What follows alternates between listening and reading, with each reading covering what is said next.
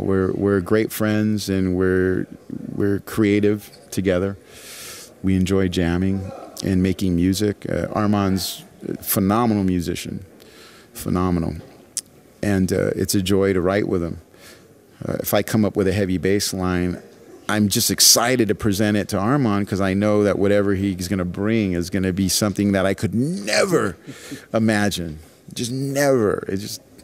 I don't even know where to go with it. He's so creative, and he's pulling from his heritage, from his culture, and also from the archives of funk in general, getting really deep into it.